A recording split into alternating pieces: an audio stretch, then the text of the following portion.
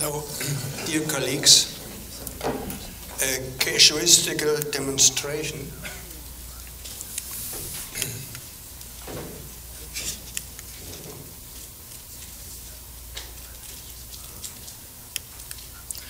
night splinting is so old as the Dupuytren history we heard yesterday.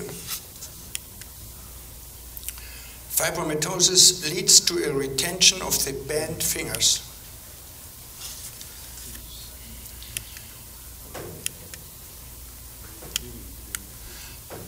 I started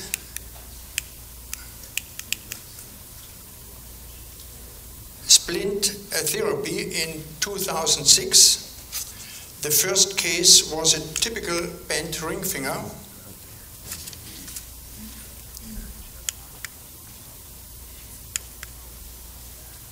After PNF, at the beginning a simple modified glove, very comfortable to wear at night.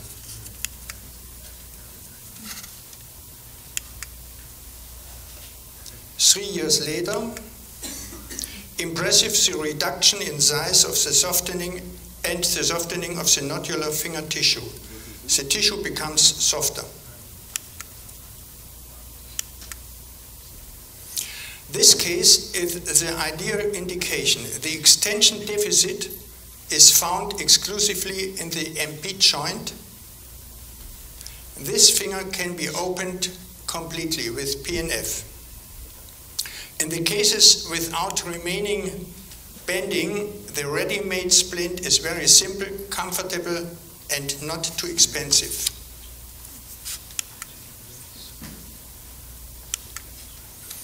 Here a very impressive case which could not be opened completely by PNF.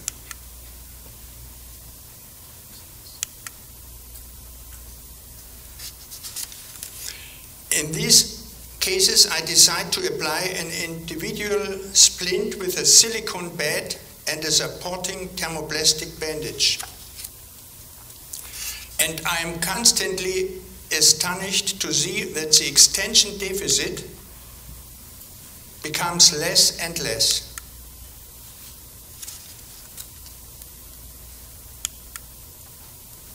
This finger of a young man had been operated, no, this is another case. This case, recurrence after PNF, not splinting to now. The day after the second PNF, 11 days later,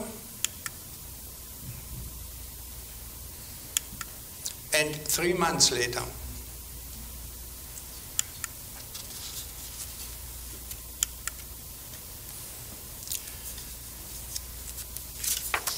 This finger of the young man had been operated twice in 2002 and 2003. He refused any operation, but he needed help. PNF could reduce but not resolve the PIP blockage. A static night splinting with a silicone bed was more hopeful. Though the picture he sent me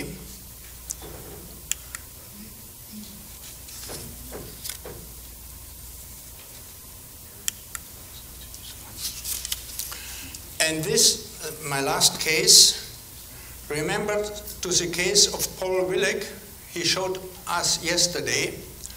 I think it's similar to the case which Dupuytren treated for 200 years ago. But I think I'm a little nearer to Dupuytren than Paul Willig because I had no general anesthesia and no tourniquet and no flaps. This 75-year-old man had refused any open surgery, however he wanted help.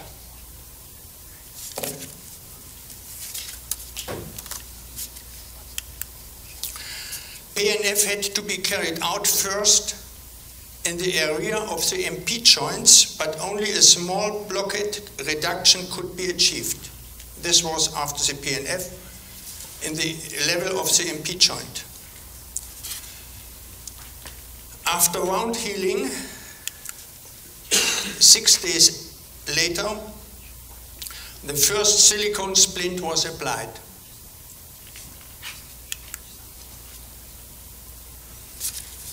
It was amazing to see that the extension deficit opened further and further. Though he needed a second splint, and this is 5 months after PNF. The patient and I am very happy. So, I think that this is a historic operation. Dupuytren could do this.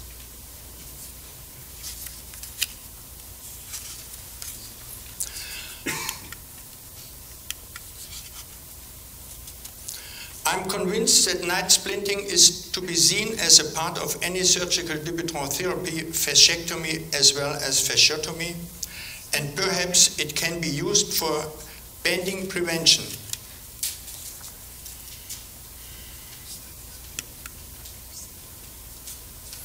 It seems that splinting interacts with biomechanical processes. Silicone may have an additional softening effect.